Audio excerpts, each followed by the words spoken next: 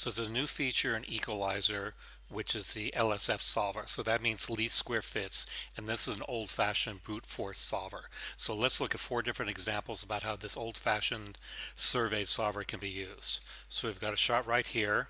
So what we're going to do is, it won't be very useful, this example. What we're going to do is we're going to take these out of survey. We're going to do a 1-point solve on that particular point on the blaster. And then we're going to take the rotations, rotations for the blaster, and we're going to lock them off.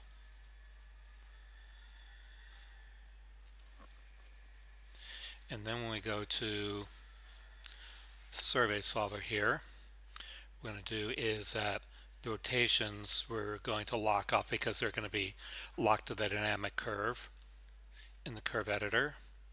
And then there's various options here. We're just going to use the single survey point here. We calculate it for the range, and then we use the result. So we can see that everything's locked in a 1-point solve to this here. Now we can have as many points as we want, but if you do a 1-point solve, then you're going to, you're limited, usually just to 2, translation or rotation. Let's try this again. Actually, this one here should probably just be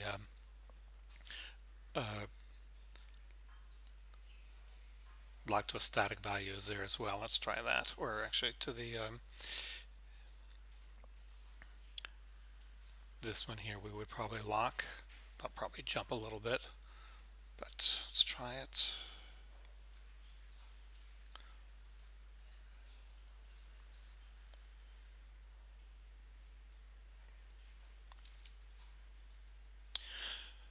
So there's many esoteric ways that this can be used.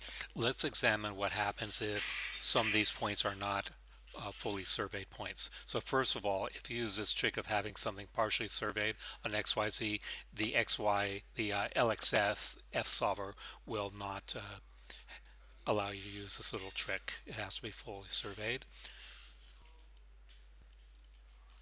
So right here, this is our normal mode where it only uses survey points. Now if you only have a single point like this, it's a 1-point solve, so you can only have a couple of channels enabled for calculation. If not, it's mathematically sort of impossible. It's sort of ambiguous solve. So right here, if we include lineup points, then you see that this lineup point is now part of the solve, and a lineup point is almost the exact same thing as a survey point. If we click disable points, then this disable point becomes part of the solve. Now if we hit include survey free points, then all these points get involved. Now if this survey free point does not have a calc on it, if there's no XYZ position that's previously been determined, then the solver will ignore it. In the next situation is we're going to take the camera and we're going to lock off the RZ. It's very common in solves, especially when we want to have a couple points, to have a very noisy solve on the roll. So let's just get rid of these points here. So again, we're solving for the camera here. What we're going to do is that we're going to make it lock as nicely as possible. What we're going to do is everything's going to calculate, except for this will be locked either to a static value, or in this case we'll do it to the curve editor. So we calculate it,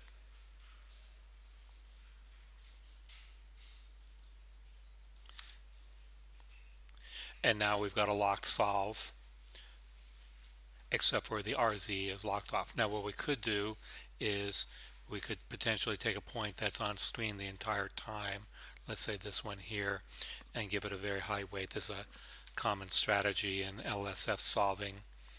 So we go here. Also notice this is a single frame, but this particular one will use a frame range for the calc part. So let's calc this again.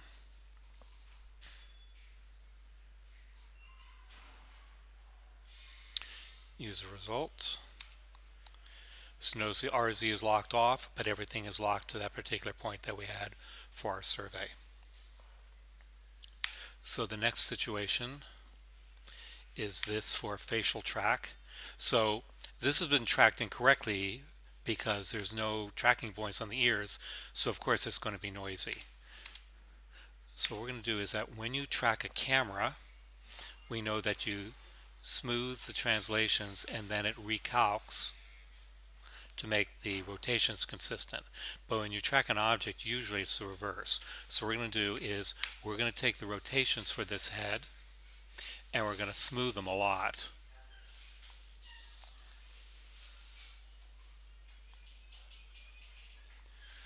Let's smooth this here.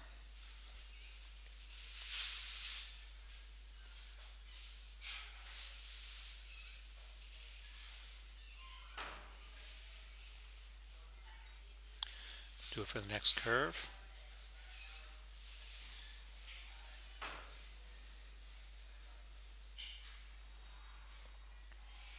And for our third curve, we're going to filter this again.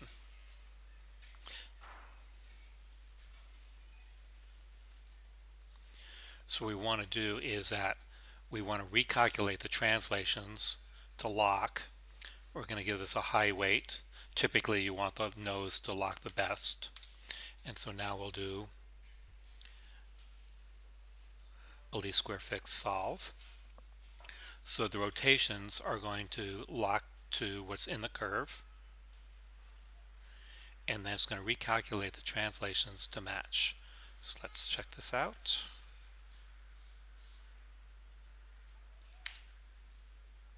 So this is a very imperfect result, but it's illustrating the principle that we smoothed the rotations and then resolved for the translations. The final example here is we have a series of lens grids. We don't know what their focal lengths are. We know because they weren't slated properly. So it's a zoom lens. So this is a 15 to 40 millimeter lens. And we know the last one's 40. And we know the first one's 15. We want to figure out what the in-between focal lengths are. So each one gets its own lens. So this first one here, what we do is that we've got 4 points here. And they're the same 4 points in all the different shots. Now there's another way of doing this, which is there's a get FOV command here. I'm sorry, not get FOV. There's a get 2D point position here where it'll just show where points are. But we're not going to use that for this particular one. We're going to do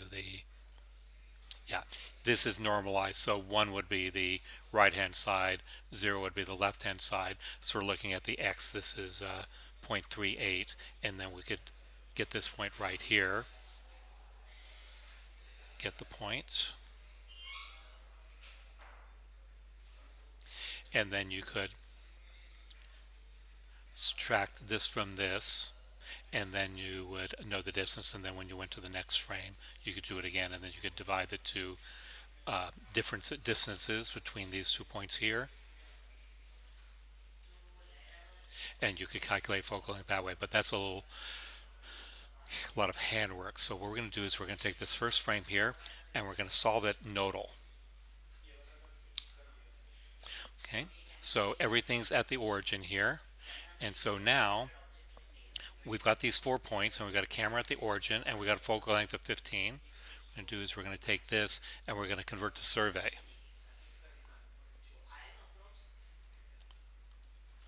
So now it doesn't matter how we calculate this. Let's say we do this here. It's still going to be the same position, it's still going to be 15 millimeters. So let's go to our other cameras. Go to this one here, but we're going to use the survey solver. So the positions are locked to static value, which is 0, because we just want the camera to be at the origin. So we calc right here. Okay, and notice that it's figured out that's a 17.45 millimeter lens. Why? Because we've got convert to survey on these points, and all that's happening is it's zooming. So now let's go to the next point. Do the same thing.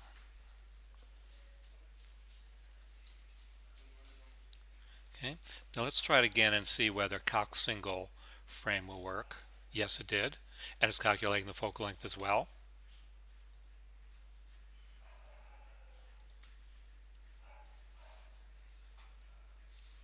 Again, for this next one, let's look at the window. So it's keeping the camera at 0 in each one of these. It's recalculating the rotations, but most importantly, it's recalculating the focal length. And so if we look right here, most of these cameras are all at the same origin, but they've got different fields of view. So let's continue. And these other options can be useful at times. Okay, so the camera's been solved. 36, and then we'll go our final one. 40. So now we figured out the in-between focal lengths for this, and so if we're going to build up a lens table, we've got a better basis to work on here because we know the nominal focal length because the zoom lens, they didn't slate or write down the markings for the in-between lengths.